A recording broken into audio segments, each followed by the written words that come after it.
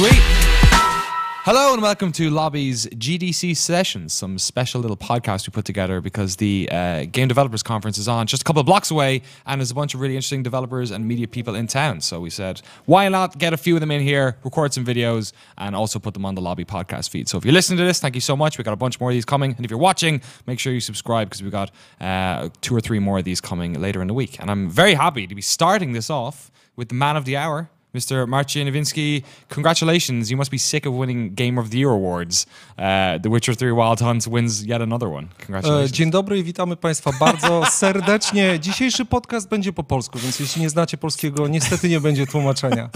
Yes. I don't know what I said. No, I said that today's podcast will be full in Polish, so if you don't speak Polish, yeah, there will not be a translation. But seriously, thank you very much for having me here today. No, thanks for coming in on such short notice as well. All I can say is CD Projekt Red is the bet was that pronounced right? Does that work? Oh, we could work on it. Yeah. CD Projekt Red. CD Projekt Red. Oh, so Red. CD Projekt Red. All right. Yeah. A couple of drinks in me, I might get a little better. Okay. Congratulations on winning yet another award. What did it feel like standing up there? No. Let's stop here for a moment. Not another award. Game of the Year, the Game Developers' Choice here in the US. It's really very meaningful because it's among the top developers here and among the votes from the development community. We are getting the Game of the Year. So this is special. This is not just another award. And we are very honored and very humbled. And actually, last night during the ceremony, I thought it might not be us, actually. For a moment, I thought it's her story, but they were not on the list, so they didn't make it there. Yeah, they didn't get that wrong last time, like at the Game Awards. They got only 5 last night, yeah. I mean, you won, we'll get to the sort of Game of the GDC Awards in a second, but you won Game of the Year at a lot of places during a year where it was quite hard to win Game of the Year. I mean, you had a Metal Gear Solid game, you had a Fallout game, you had Rocket League, which a lot of people were very interested in. That must make it feel even better, right?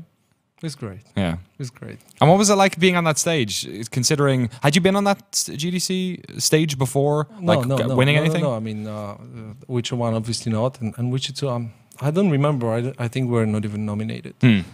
So you've come a long way. In Definitely. That's actually what I said during my speech, that in our case, you had to make 3 games. We had to make 3 games to get onto this stage. Yeah. And I was thinking about the leap between those, the Witcher 3 Wild Hunt and specifically the Witcher 2, which is you've done something which I don't think many studios have managed to do, which is you had this very focused role-playing game with a big fan base around it, but you were still known as they're like that cokey European studio who kind of makes this really hardcore traditional RPG, but in the space of okay, that's a good US point of view. Thank you very much. Yeah, but that's actually you're very right. But look, your market now in America is huge. You've gone from that. It's number 1 market in the world for us. It's 40%, or even a little bit above 40% of our business. But which I'm guessing it wasn't with 2, right? It definitely wasn't. But it's also is partly due to the game and maybe the fact that when we released the PC version. The immersion curve wasn't so smooth, and I still remember one of the reviews saying when the editor, who was a gamer and came playing games every day, that he died 50 times in the prologue. So we probably made it a little bit too difficult. But come on, he should have played on easy. We were tough guys back there. The fact, I mean, the main problem with going massive in the US was the fact that we're PC only. Right, yeah. So then it is really tough. It probably, 5 years earlier, it would have been easier, but getting into retail, getting the appropriate budgets, and I'm not talking about gigantic marketing spending, but just for people to notice the game, it is really tough because, you guys might like it, you might write about it, but still then the gamer is coming to the store, predominantly, GameStop or going to Amazon or Best Buy, and they don't see the game. It's somewhere on the shelf. And actually, we are coming here for years, and that was probably one of the most frustrating parts. of my job, like doing the store checks and going to a store and Witcher W. Okay, it's over here at the very bottom. we should have called it a Witcher. It would have been a bit better. But here in the US, especially, you need to go with a proper budget, and then in order to have this budget, you have to go multi-platform. Right. And then the PC gaming, it's great here, but it's mostly digital. So to make the game visible and to go up against the big guys, I don't know, but that's the releases. EA, Ubisoft, you have to be multi-platform, and I think that was the main problem with The Witcher 2 in terms of visibility and massiveness, particularly here in the US, what was not really the case in Europe. I mean, you eventually got The Witcher 2 on consoles as well. Yes, but then again, it was a year gap, so you didn't have this sort of joint marketing budget. The fact that The Witcher 3 was, first of all, great game, big game, but then coming at the same time, all three platforms, so we could really push it out there, and then you are an important game. Also, if you look how the retailers look at it, then it's like, it's just a PC game, and then it's automatically different. Oh, it's a multi-platform. It's the big RPG, and then it gets the posters. Yeah, exactly. People in the store know to tell people about it. Yeah. I mean, now we're at the stage where people, presumably before would have been like, oh, I want to play a role-playing game, when they talk about like Skyrims and things like that. No. You must go into a GameStop now and people say, oh, have you heard of Witcher 3 or Wild Hunt? Yeah, that's. I think gamers do not realize it, but it really takes a lot of effort to get to a situation, to a position where when you come to a GameStop and say, hey, can you recommend me a good RPG game? And they say that's The Witcher. Guys, believe me, it's not easy, and it's not cheap either. So, but in those like 4 or 5 years or however long it was, you did end up turning what was like Witcher 2 was a fantastic game, and the people like it reviewed well, and people who played it really loved it. But the delta, the gap between that and where you are now was huge. I think you're very right in what you're saying, and then okay, so one thing was making a great game, and that's always the first and the utmost important thing. Like without but that, then getting it out there and getting people to talk about it, because the perception, for example, of the retail was, hey, let's look how well The Witcher 2 sold and compare it to Skyrim. Okay, that's a small, cocky, hardcore game from somewhere in Europe. From Russia. Thank you, Danny. Thank you. Yeah, it's from Russia, somewhere around Russia. You're about right. By the way, where is Russia? Hey, people call me Scottish all the time. Okay. Oh, you're Scottish, aren't you? On St. Patrick's Day of all days. But seriously, so sort of making sure that people commit to it and they want to put it out there in front of the store, that was also quite challenging, and although we had great support from our partner here, Warner Brothers, and they have some muscle, that's also very important. And again, it's probably not the daily concern of gamers, but thanks to it we are able to go wider and get more recognition and visibility, and then more gamers because of that play the game, and to a certain extent, because of that, the game got even more popular. So it's like like a domino effect. Yeah, it's a domino effect, so to speak. So. Were you surprised about how successful it was, or how well received it was? Yes. Really? Yes. I mean, you can never plan that. You can never expect that, and I don't think you should, because if you plan that something will be the best game in the world and you will sell the most in the world, I think you have an ego problem. And we always try to be humble as much as we can. And humble, I don't mean humble not talking that our game is going to be great, but we don't want to make assumptions. Yes, we'll rule the world. Yeah. And of course, it's great in our industry because you show the bits and pieces. We talk to guys like you, and we take your critical opinion, and then we go to the trade shows, be it BD3, Gamescom, and whatnot. And these are the sort of early metrics. Was the hype there? Did they like it? I'm not sure if you remember that every time at E3 we're handing you a questionnaire and asking about your opinion. We're really analyzing all these votes very carefully and seeing like they like this, they don't like that. Maybe we should tweak something, maybe we should change something. So it's a constant iteration, but then comes the day one, and that's the moment of truth.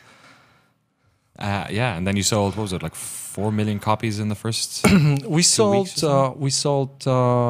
million copies in the first 6 weeks. How much of that do you, this very particular question, but do you know how much of that was digital against retail? Like, it totally depends on the territory. In the US, Oh, really? yeah, and it depends on the time of the.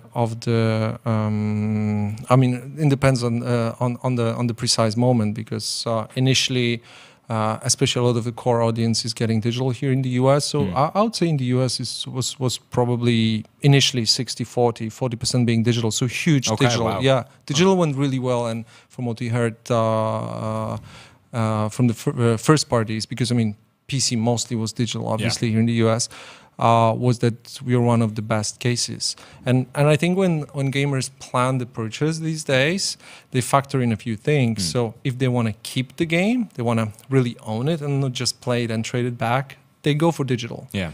If they think, hey, I'll just have some fun for a moment, I'll trade it back and I'll get some money back, they go for the retail.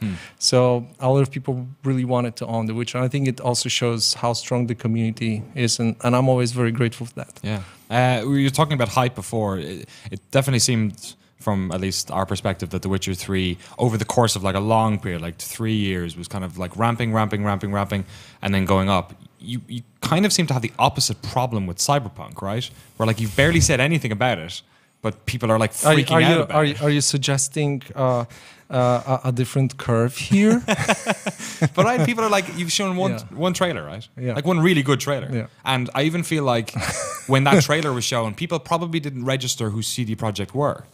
Whereas now, somebody sees that and they say CD Projekt Red, and they go, The Witcher 3 people. Right now, so it's even more. Right now they see this trailer from a totally different angle. Yeah. It's like, that's going to be real.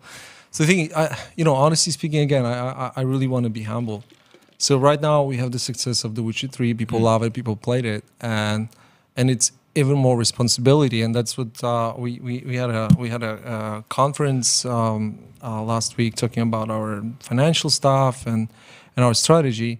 And Adam Madowski said that it's first of all, I mean, the fact that Witcher performed so well allows us to be even more ambitious with Cyberpunk. But right now, it's on our shoulders to deliver here. So yeah, we're, the next time you will hear about Cyberpunk, we'll show something, and it must be fucking great. Yeah. I mean, what do you mean by, like, how can you say more ambitious than Witcher? I mean, Witcher was like I was 130 hours when I finished it. No, Witcher 3 was like, a tiny DLC, I mean, even your DLCs are big. It seems like. No, there are expansions, So sorry. DLCs are for free. Expansions is what you pay for. Yeah, if everyone could follow suit, that'd be great. But what do you mean by bigger? Like, what do you mean by? No. Come on, we have to stop here. We're not talking about Cyberpunk. I'm not talking bigger. It's.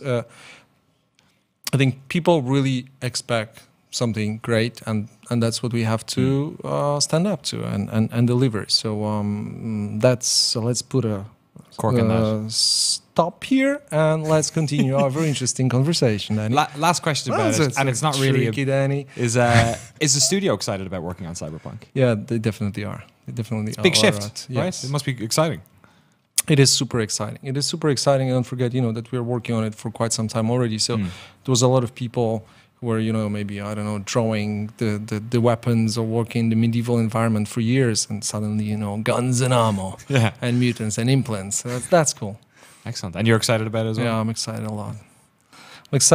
And I'm just prepping my Cyberpunk books collection, and I have a solid plan of reading a lot of that. Like especially my favorite, so Philip K. Dick.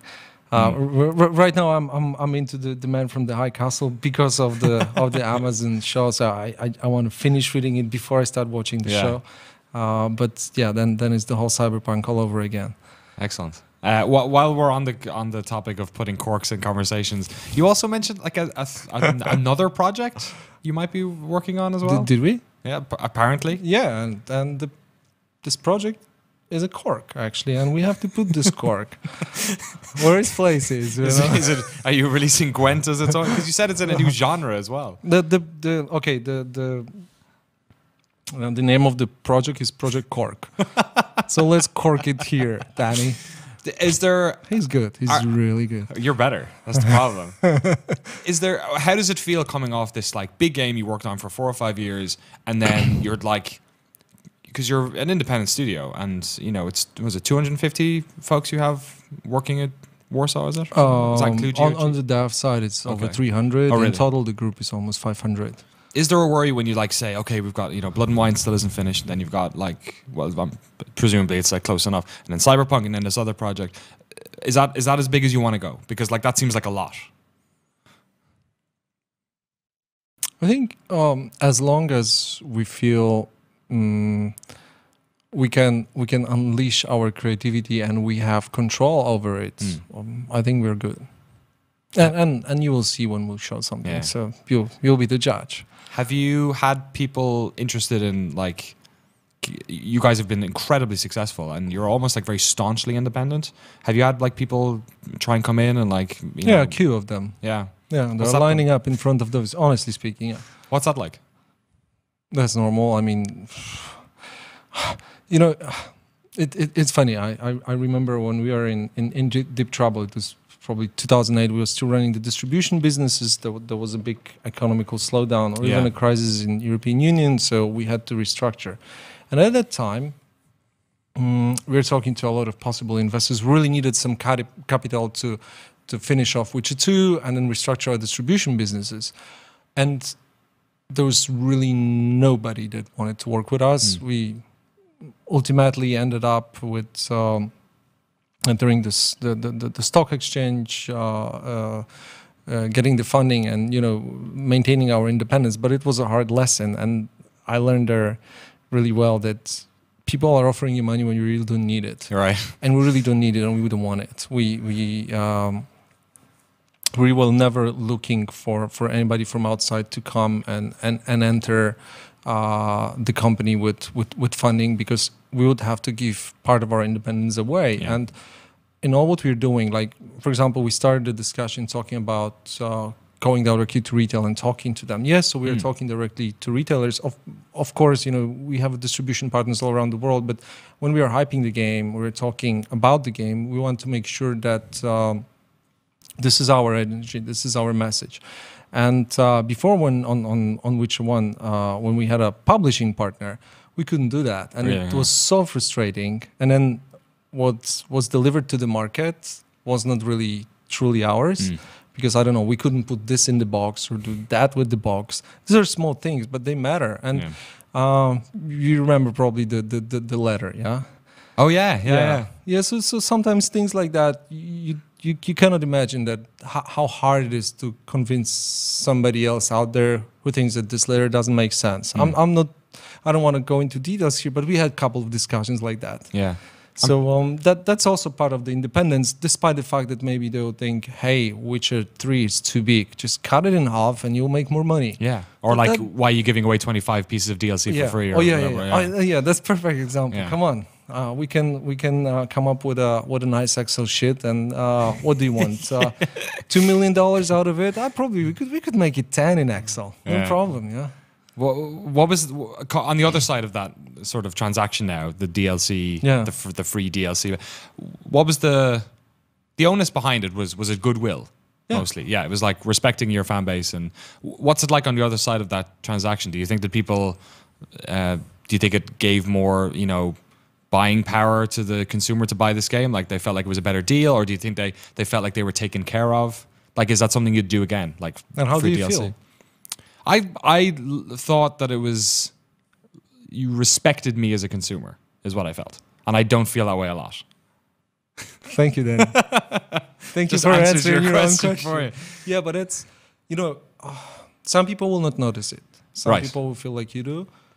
Some people will maybe not trade their game back. And some people, they'll maybe talk to their friends and tell them how cool it is. And that's all it is. Yeah. And I think that's great.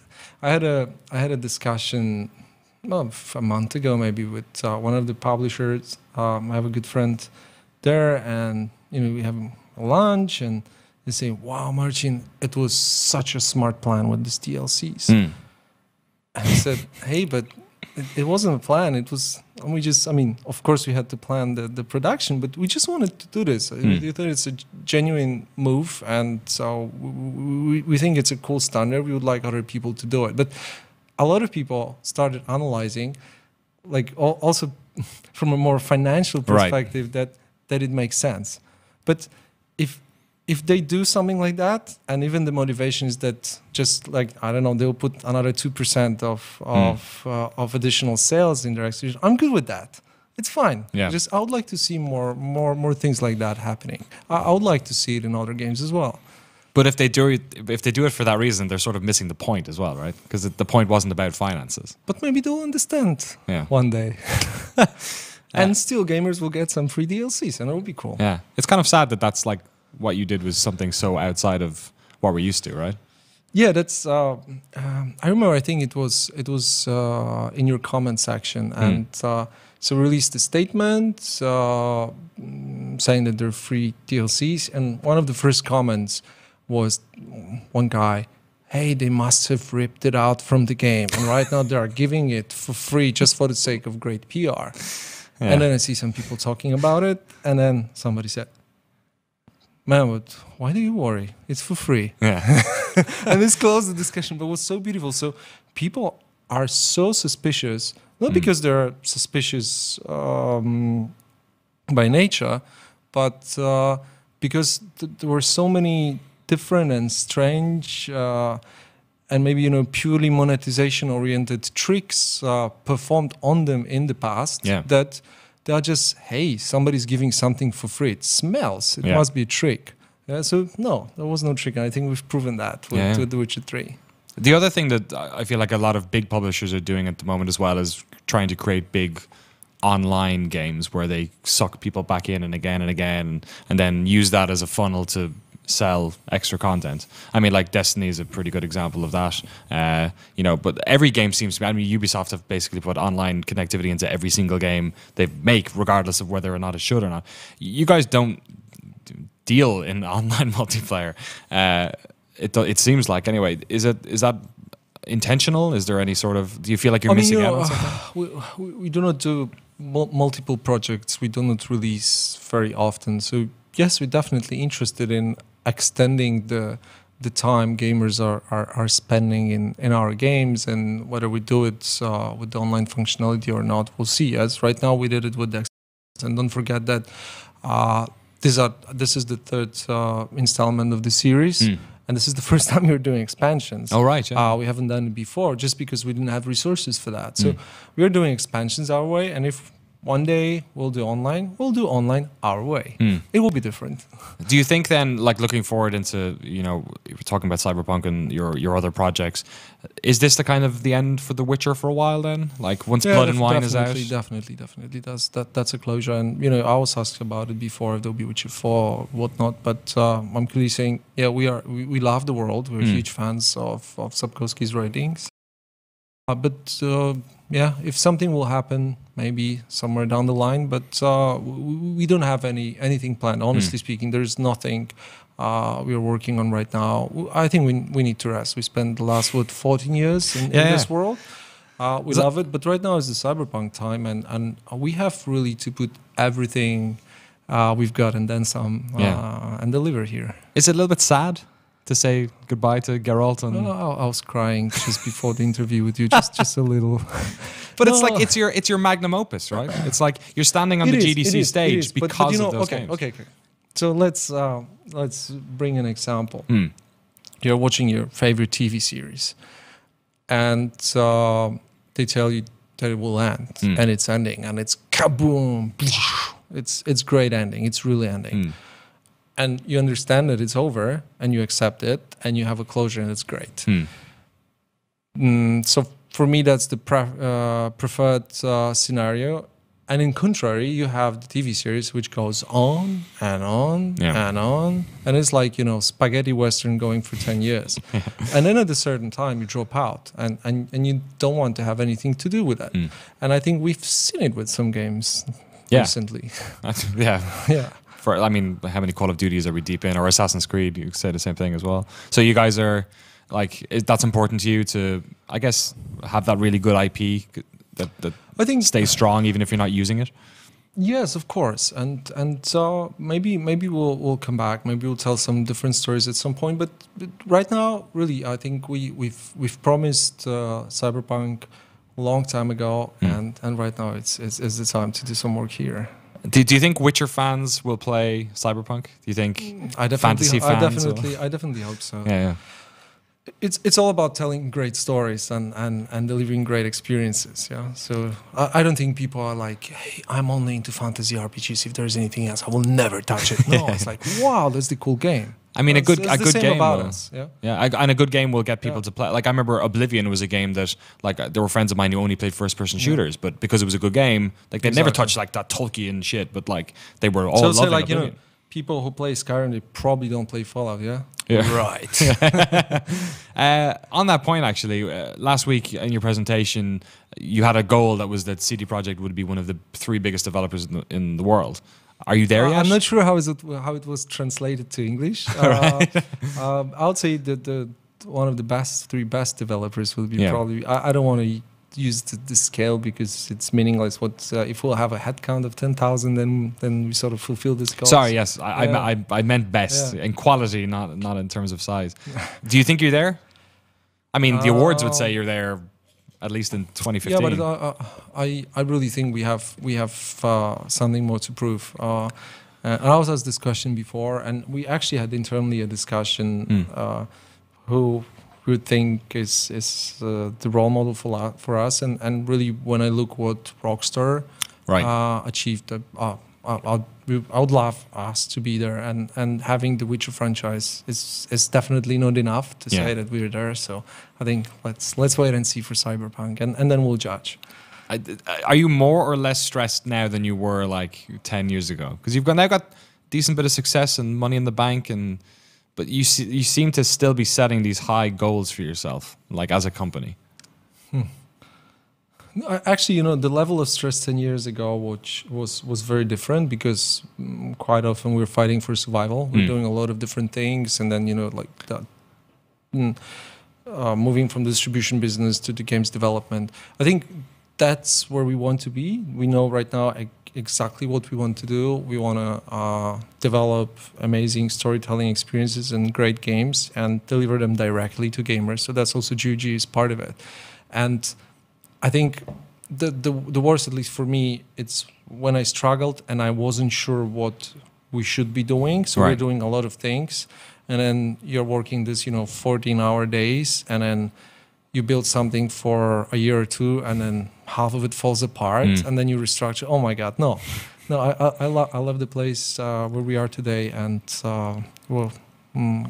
we are happy. Of course, there is a lot of I don't want to call it stress. I would say maybe self-inflicted pressure. Right. Yeah. But it's good. That's what motivates us, and that's what will never allow us to be lazy. Because I mean, we are reaching high since the very beginning of the company, and right now we just have proofs like these awards that you mentioned at the very beginning of our conversation that we are on the right path. Did those awards mean a lot to the team back in Warsaw? A lot. Really? You can't imagine. Please factor in that we are coming from Poland. Yes, I don't want it to sound that we have complexes or anything like that. But in a way, we have more to prove. Yeah, because we are coming from a country where games development didn't have such a history. We didn't have access to all these tools, resources. So everything we're doing had to always be way more global and way more thought through. Yeah. I'd say an American company, an American developer could release a game, and if it was successful in the US, like, yeah, okay, they're done. Yeah. And maybe, 5 years down the line on the next game or the third game in a row, they would do some European localizations to these strange languages. Yes? And I don't want to say that's the general thinking, but I've seen a lot of cases like that. But the size of the market was automatically making it easier for you to success just locally. For Poland, we could have never succeeded with Witcher 1 just in Poland. So initially, from the very beginning, we said, okay, we want our games to be played all around the world, and it was easier for us in Europe, and then US came with the success in US came really commercial success. So with The Witcher 3, so we're really happy with that, and then this makes people proud. And yesterday, so we got 2 awards: the Game of the Year and the best technology. And one of our guys, actually one of the key programmers, he was picking it up, and he said like, "Shit, I couldn't believe we'll be better than DICE." And that's this is the real shit. Yeah, people say our tech is better. Of course, it's an award.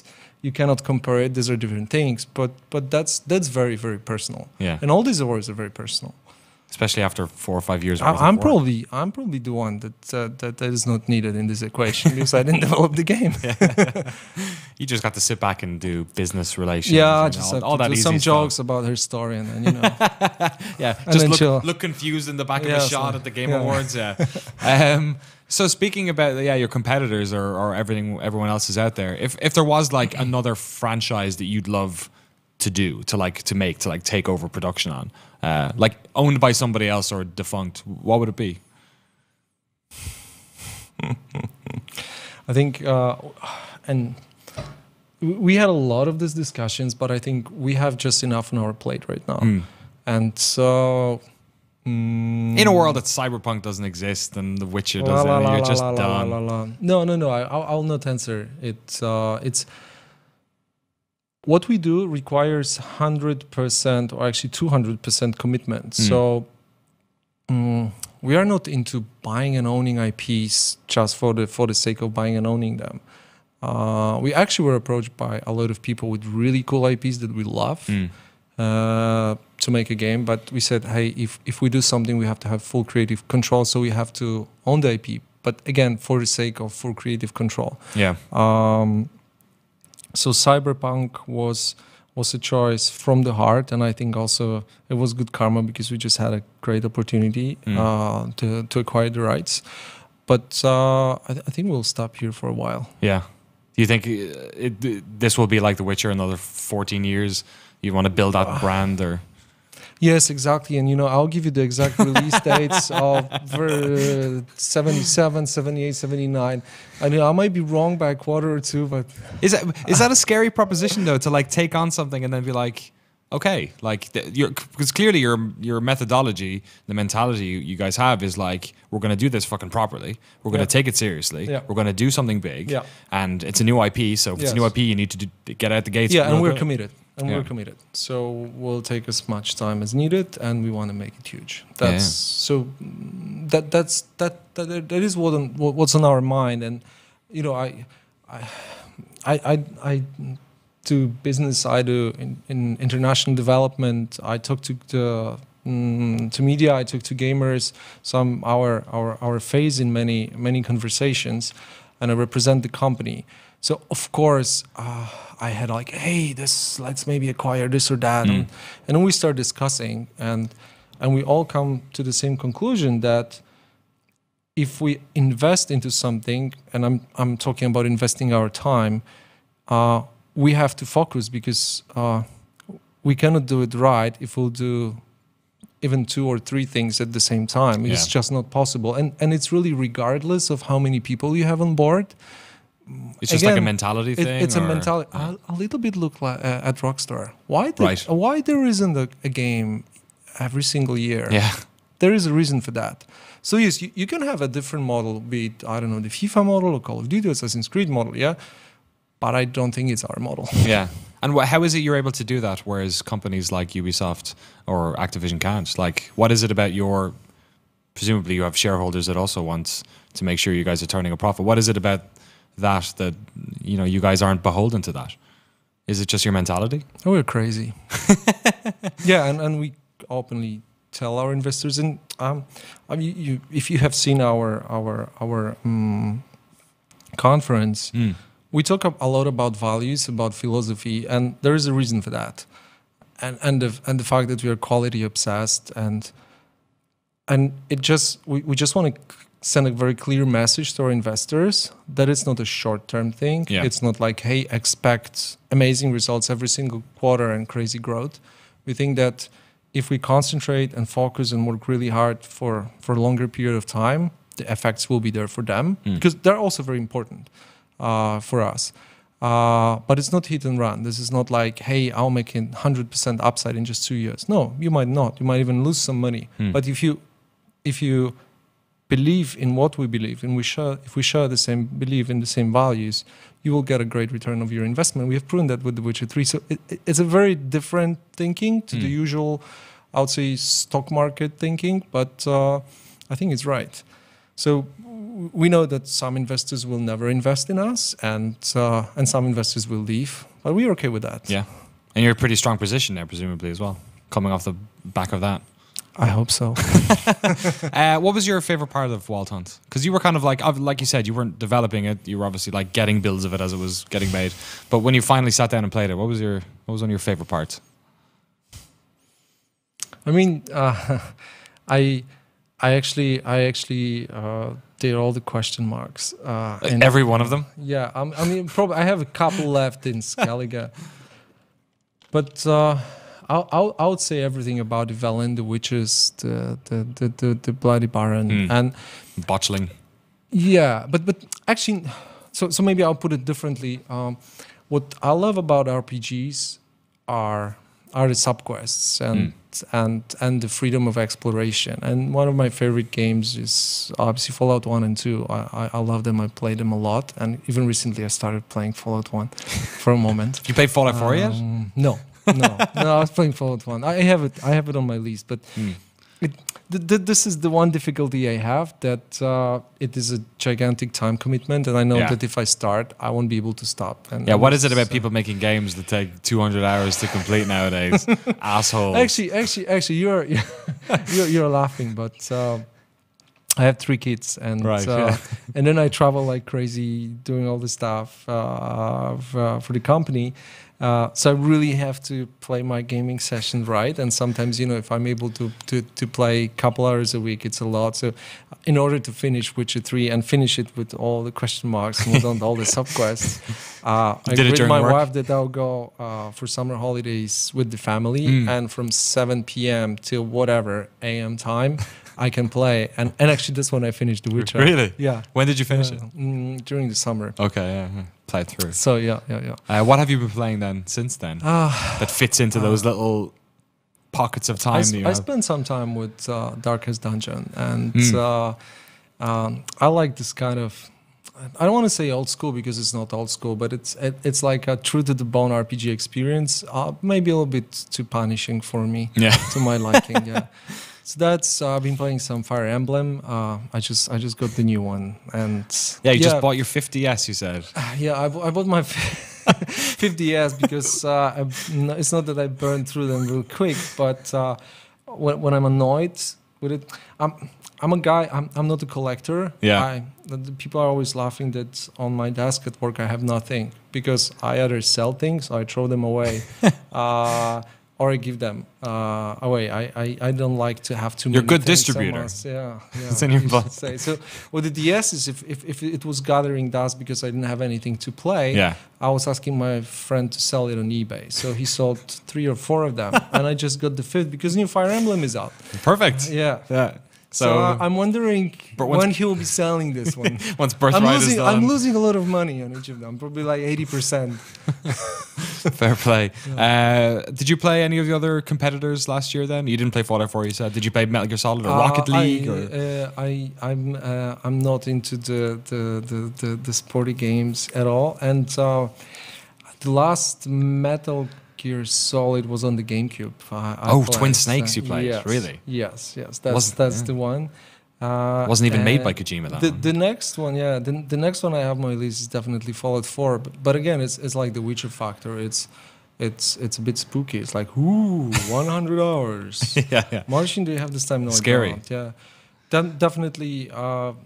What I'm interested in the most in games, like, personally as a gamer, it's either the RPG experience or the storytelling, or ideally both. Sometimes even more the storytelling. So And the perfect model for me in terms of timing was the Telltale model.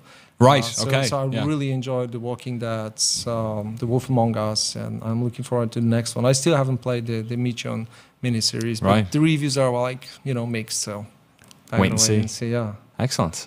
Thank you so much, Marcin. Thank you very much, for coming Danny. in. Really appreciate it. Pleasure. You've got a talk on later today. Yeah. That'll be up on the GDC Yeah, Vault. about our values actually. So Oh, really? I hope it will be interesting. So you just spoiled it all on this.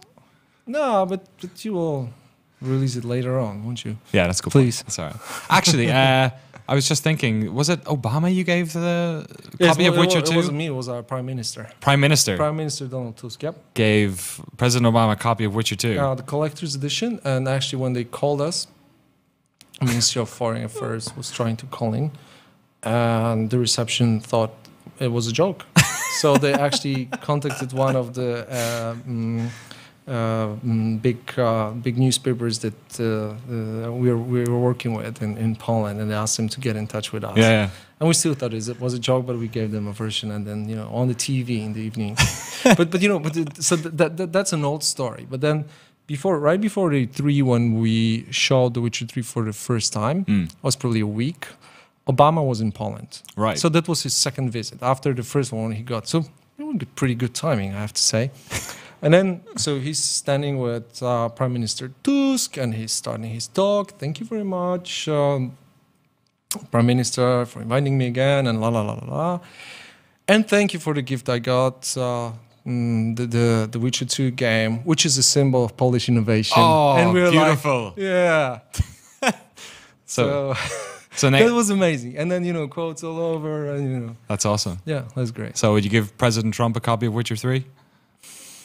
We'll see that. We'll see that if this will be the case. Let's worry next year. Yeah, you're not worried. Well, maybe we you are. we have some stuff going in Poland, so you might be hearing.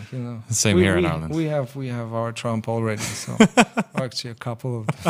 Yeah, I can appreciate that. Marcin Iwinski, thank you so much for coming in. Thank you very much. Really It was a appreciate pleasure. it. Thanks. Cheers.